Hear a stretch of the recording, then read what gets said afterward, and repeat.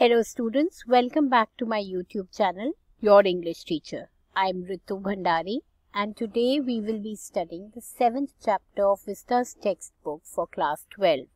The title of the chapter is Evans Tries an O-Level and it has been written by Colin Dexter. It's important for students to have read the whole chapter beforehand so that they can benefit from this video. As I explain the chapter, I would be referring to instances and sequences with that aspect in mind that you have already read the chapter, you know the end and you know the sequence of events in the chapter. Only then you will be able to benefit from this video. So let's understand what is this chapter about. It's a detective fiction. It deals with the account of Evans, a jailbreak, who actually is a criminal and who's already escaped from prison 3 times. He's known as Evans the Break.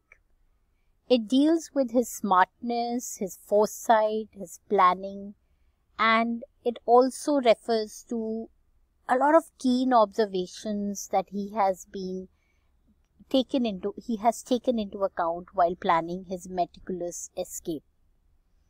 Evans is able to outsmart the prison authorities, and the story overall deals with the clever escape of Evans and how the governor pursues him to catch him. Evans is ready with his wit and charm and always proves that things are not what they seem to be. So we must never jump to conclusions hastily. Those who have already read the chapter will understand that even till the end of the chapter, we realize that it is Evans who is going to have the last laugh. The governor seems to have been in control, but actually it is Evans who's been able to fool him because he had already judged what all could have been the possibilities of his getting caught. So let's understand more about the author, Colin Dexter, and then we will go on to the PDF of this chapter.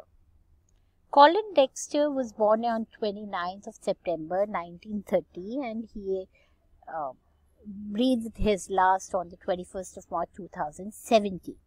He is a British crime writer who is known for Inspector Endeavour Morse. So those who would like to read more chapters written by him, more write-ups and more stories written by him, you can maybe go and read this, Inspector Endeavour Morse. And Inspector Endeavour Morse appears in detective novels authored by him, just like in Agatha Christie, we have Hercule Poirot and Miss Maple. So here the protagonist of his novels is Inspector Endeavour Morse.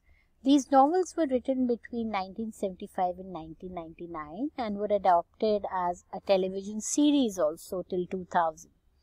Dexter has received many awards and accolades, including 2 Silver Draggers, 2 Gold Draggers, and a Cartier Diamond Dragger for Lifetime Achievement in 1997. He was also conferred in 1996 the Macavity Award for his story Evans Tries an O-Level. So let's look at that also. In 1996, he was honored with the Macavity Award, and in the year 2000, he was appointed as an officer of the Order of British Empire for his services to literature. So we can understand he, as a child, as a student, I might go and visit one of his books where Inspector Morse would be the lead role, and it should be interesting to visit. So now after this we'll go to the PDF file. Again, I am going to talk about the chapter as if and relate to instances as if you all have already studied it. So please do ensure when you continue with this video you have already read the whole chapter. So now let's look at this chapter, Evans Tries an O-Level. To understand this chapter, I hope you've all read it. I've been reiterating this requirement before you attend this video. So let's look at the characters of this chapter. We have the Secretary of Examinations Board, the Governor of HM Prison, Oxford, James Evans, a prisoner, Mr. Jackson, a prison officer, Mr. Stephens, a prison officer, and those who've read the chapter will understand that Jackson is the senior officer between these two. The Reverend S. McLaren, invigilator, Mr. Carter, detective superintendent, he also plays an important role, Mr. Bell, detective chief inspector. So all these characters play a very important role in the chapter because it's all about Evans trying to escape from prison. Now over here it says, before you read, it gives you a thought-provoking question. Should criminals in prison be given the opportunity of learning and education? Now when you read this, there has to be some kind of a perspective that comes up to your mind, and you keep that to yourself, and we'll see how that develops as the chapter proceeds. So all precautions have been taken to see to it that the O-level German examination arranged in the prison for Evans does not provide him with any means of escape. It was in early March when the Secretary of the Examination Boards received the call from Oxford Prison. It's a slightly unusual request, Governor, but I don't see why we shouldn't try to help. Just one fellow, you say. So this is an interaction between the Governor of the Oxford Prison and the Secretary of the Examinations Board. Now, as a reader, when I look at this, I cannot make out whether the Secretary is a female or a male. But as we proceed with the chapter, we'll understand whether she is a female or whether he's a male. So that's it. Chap called Evans. Started night classes in O-level German last September. So usually when we start the chapter and we read a chapter's title, we have some idea what is the chapter going to be about. So the O-level seems to be some kind of an examination level, and in particular to German language. Through this passage, if I just minimize the size of the text, and on this page we will understand that the interaction between the Secretary of Examinations and the Governor is regarding how the examination has to be conducted, especially keeping in mind that Evans is the only prisoner who has chosen to study German throughout these 4-5 months he's had in hand, and he intends to give the exam. Now, to arrange for the examination of a single person, that is maybe a little tough for them, but it is also easy because all they end up doing is allowing him to give the examination in Evans' very own cell. Now, despite the fact he's only one cannot forget the fact that he's also carrying a background and of being successful in escaping 3 times. And since he's been successful in escaping 3 times, that means that's why he has also earned the title Evans the Break. So keep that in mind, children, and when we look at this paragraph, the one I'm highlighting right now, it talks about how he perceives Evans. So the Secretary of Examinations wants to know the background of this prisoner and whether he's going to create any trouble during the examination, and this is the answer that the Governor gives. He says there's no record of violence. He's quite a pleasant sort of a chap, they tell me. Bit of a card, really. Now, bit of a card really here means that basically he's a star. He has something that stands out. One of the stars at the Christmas concert imitations, you know, the sort of thing, Mike Yarwood stuff. So he's also one of the most you can say standout performers at a Christmas concert, and he's good at imitations and mimicry. Now, if you have read the chapter again and again, I'm telling you that this makes a lot of sense here. He's good in imitation.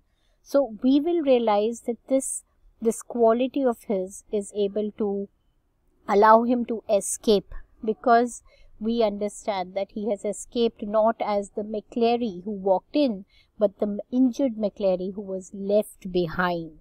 So the imitation means mimicry. So he's able to pass off as the McClary who's been left injured, whereas actually it is Evans himself. So you know that sort of thing. That's what he says. The governor is giving this kind of a feedback to the secretary.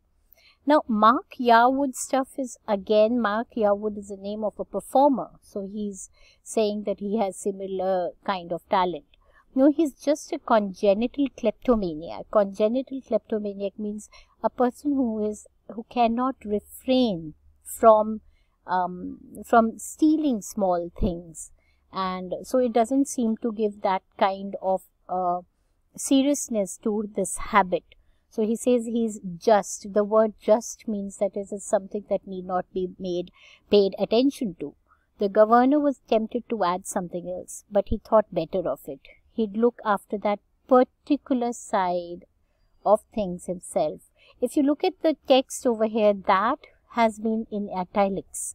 Now, when the author has deliberately put that in italics, you need to understand that particular side of things refers to something that the governor wants to keep to himself, and he does not want to share it with the secretary. And that particular side of things, in retrospect, it refers to the fact that he has been successful in escaping from prison. So he doesn't want to share that with the secretary at this moment. So presumably you can arrange a room. So the secretary goes on with an conversation, and then they come to a conclusion that there's going to be one of the parsons from St. Mary Maggs to invigilate, and that turns out to be McClary. McClary is the parsons from St. Mary Maggs, and he is going to be the one who is going to invigilate Evans as he gives the examination. Fine, fine. Yes, they seem to have a lot of parsons there, don't they?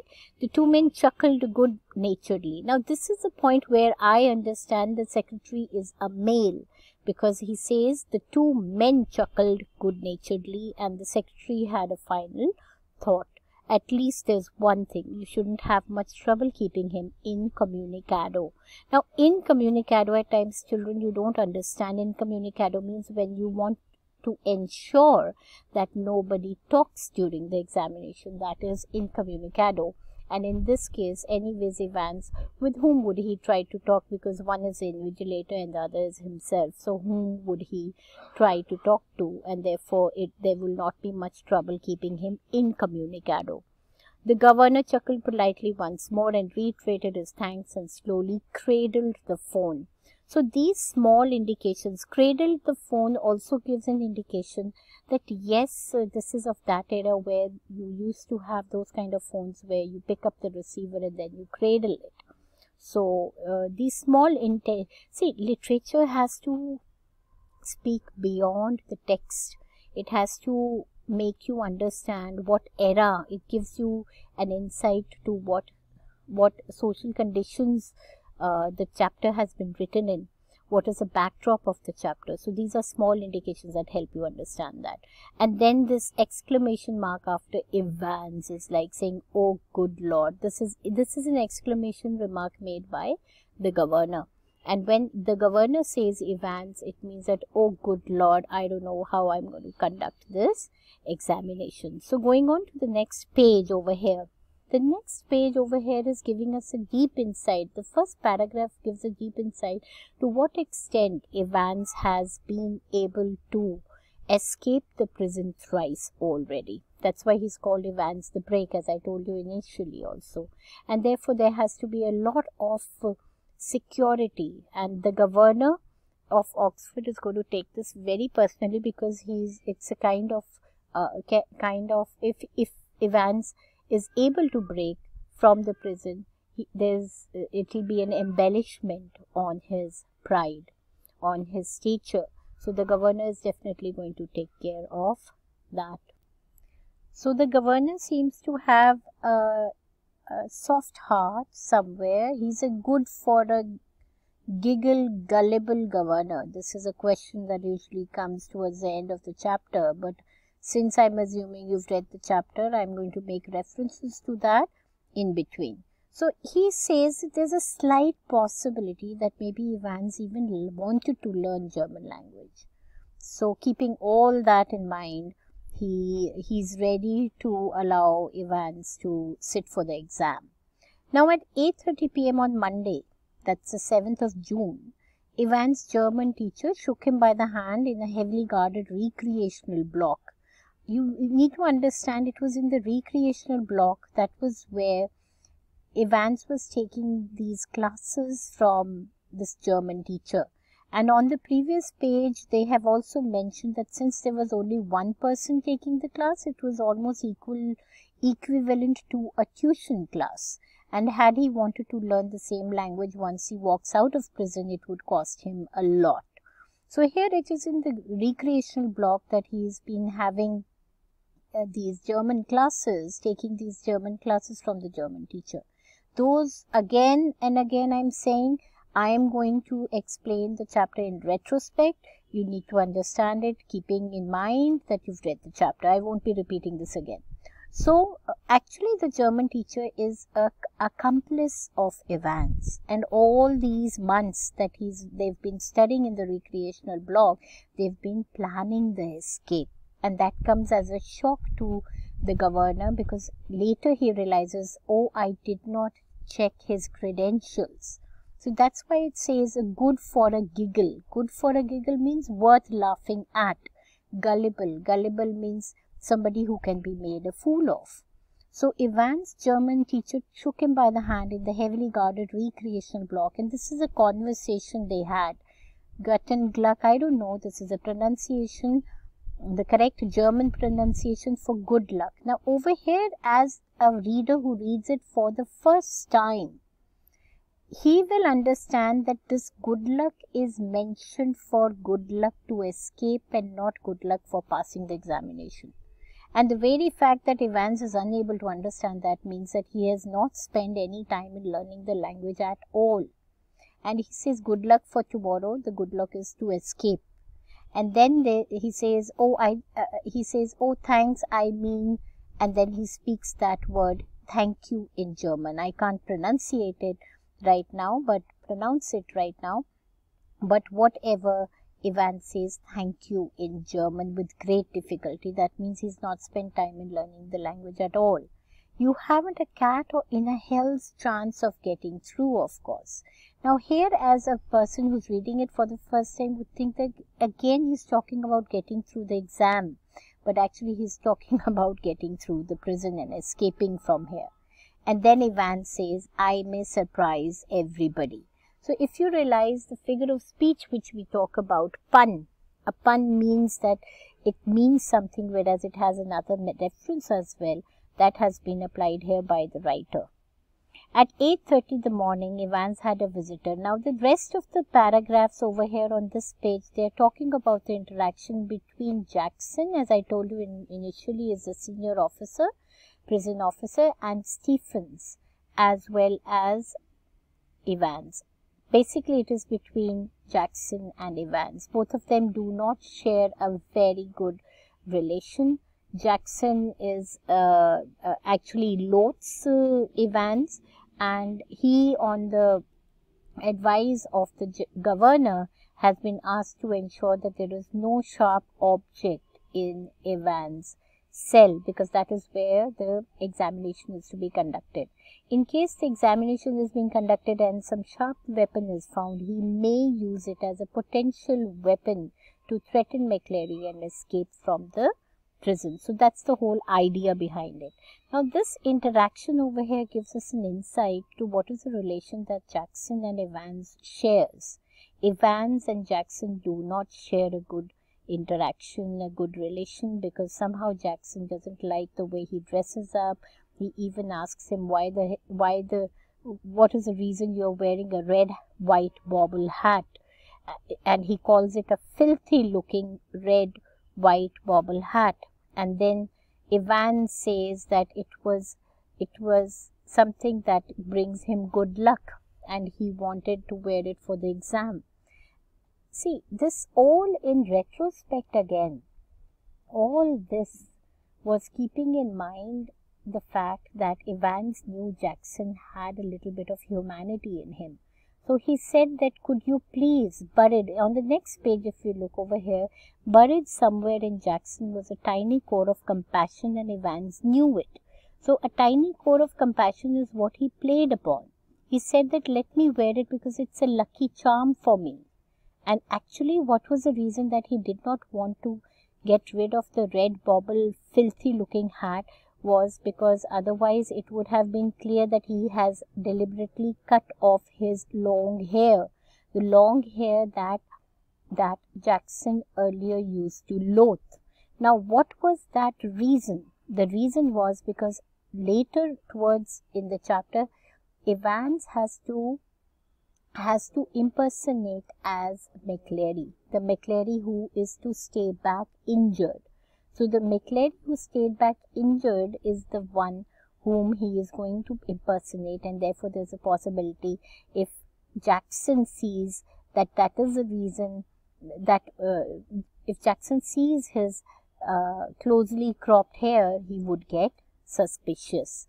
So he took care that the razor was taken out, the nail scissors, the nail file was taken away, the nail scissors was taken away. These were specific steps taken by Jackson on the advice of the governor, that there should not be any sharp object in his cell which could be used as a potential weapon against McClary. Now, why did this create a lot of problem, taking away the razor and the nail scissors, etc.? Because it was a great problem for Evans to shave off his head. He didn't have proper scissors, so what did he do? He used the razor blade to cut his hair and hide it under the red bauble hat. So this chapter talks about all that Evans tried to evade with Jackson and Stephens. Now over here on the next page, which is the 5th page of this chapter, we'll understand that over here there's a description of the parson Stuart McClary, who is to leave his home in Broad Street. Now he is supposed to, it's at 8:45, the readers are informed that at 8:45 he is getting ready, and he has worn a black overcoat and a short clerical hat that provided some protection from the steady drizzle which was predicted, and he was carrying a small brown suitcase which is of great importance later in the story as well. So it contained all that he would need for his morning duties. Now, what were the contents of the small brown suitcase? That is of great importance because the suitcase is referred to twice in the chapter. First is at this time where the contents are told to us. It's a paper envelope, a yellow invigilation form, a special authentication card from the examination board, a paper knife, a Bible, and a current copy of the Church Times. Now, this is something that has to be remembered because you have to understand, as a first reader, when I'm reading a detective story, I need to keep my eyes open and keep track of any particular detail which is at times very subtly given or which is at times even very deliberately given by the writer. Again, in this chapter, as I've always been telling in my classes also, the timings of the chapter are very important. The 2-hour examination was scheduled to start at 9:15. So, if you have a paper and pen with you, you can note that down and write down 9:15 was the time when the examination had to begin. Now, whether it begins at that time or not, we'll get to know. So, over here, Evans, what was he doing at that time? He was lathering his face vigorously when Stephens brought in 2 small square tables, lathering his face to shave his face, and set them. So there were 2 small square tables that were brought, and there were 2 chairs, and the less battered one was placed in front of the table which was nearer to the cell door. That was where the Invigilator McClary would be sitting, and on the other chair, which would be facing the door, that is where Evans would be sitting to give the exam. So Jackson also came in between, and again they had a kind of a conversation. And over here I would like to say, Evans says, Jackson tells Evans, take those pin-ups off. Now, what do the pin-ups refer to? It refers to the photographs of girls in scanty clothes, because these are not required and these are not presentable. So Evans turned away and said that I was going to take them down anyway. Minister, isn't he a chap coming to sit in? And he says, how do you know that? Now, in retrospect again, it seems that Evans already knew who was going to come to invigilate the examination. Now, there's a possibility he could have known that because he had some contact with the outside world, but actually the reason was that he was the one who had planned everything with the help of the German teacher while he was studying in the recreational block. And over here, what answer does he say to Jackson's question, how did you know that? He says, well, I signed some forms and I could not stop myself from reading what all details were given there. So Evans carefully then, because he was lathering his face, he carefully drew the razor carefully down his left cheek and left a neat swath in the white lather. You must have seen your father shaving, and therefore it leaves a neat swath in the white lather, and therefore there's a discussion that occurs between both of them again. And then Evans says, why did they have to bug me in this cell? Bug me in the cell means the governor is very, very meticulous. He doesn't want any embellishment on his pride and on his image, and therefore he is going to ensure that nothing goes amiss. So what has he done? He has even made arrangements to record everything that is going there. Now, this is again that era where there were no cameras. This is an era where you could only have the voice transmitted to your room. So the bug me refers to the transmitters that had been set up in his prison, and he says it's not a very neat job. It means that I can easily understand that this room has been bugged. It could have been done in a much more neater manner, which could have been inconspicuous. Inconspicuous means not noticeable. So they don't honestly think I'm going to try to. They try to what? Try to escape. But Jackson says that definitely they're not going to take any chances with you. Why you again has been in italics, because it refers to the fact that he has already tried to escape 3 times from prison, and there's a possibility he would try to do that again. Okay. So Evans has been able to detect the bug, but he wants to know who is the one who's going to listen in. And then Jackson says that it's obviously going to be the governor, because he doesn't want to actually take any chance with him. So in a very, very, very sarcastic manner, he says, just one more thing, Einstein. So he says Einstein, and that's a sarcastic remark for calling Evans as that.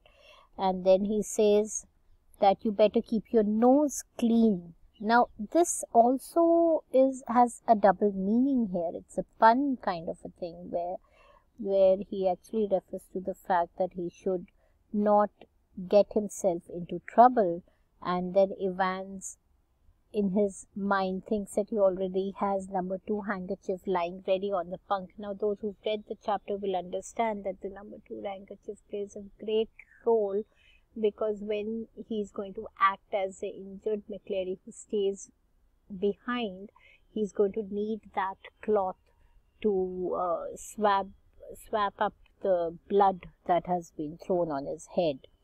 So this all has a lot of relevance when you look at it after you've read the whole story. So here another point, that if what kind of a person is Jackson, here you can find another streak of compassion in Jackson, because he says, good luck, old son. And thus McClary walks in, and the time has come when McClary is going to be taken to the cell, and they are going to sit there, and he's going to sit there and invigilate the examination. So he enters the room. McClary enters the cell. As I told you, the time is very important. It's 9:10. So note that down. It's 9:10 when McClary entered and the governor switched on the receiver.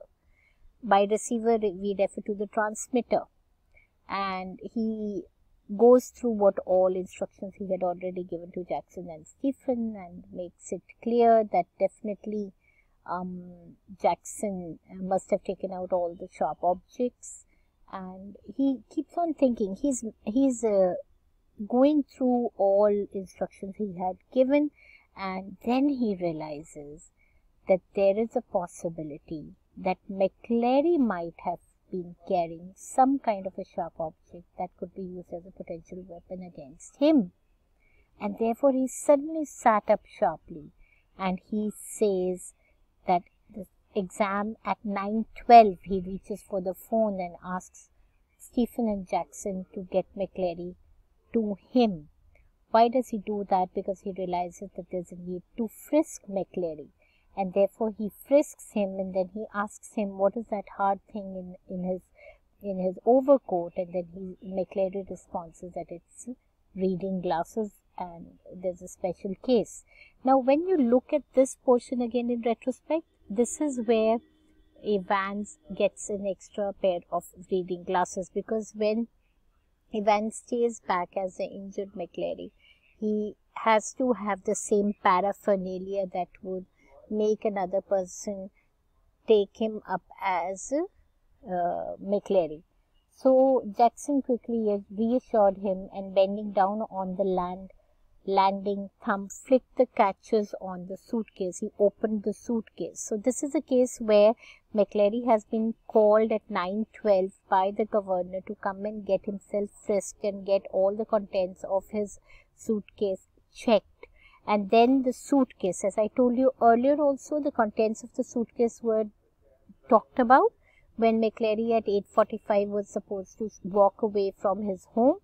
And now again we have a detail of the contents of the suitcase. And what are the contents of the suitcase now? It's the Holy Writ. The Holy Writ refers to the Bible, then the church times, but one of the objects in McClary's suitcase was puzzling him a lot, and he wanted to know what was the smallish semi-inflated rubber ring for. And then it seemed as if he was making fun, but McClary did not. Hitherto amiable demeanor.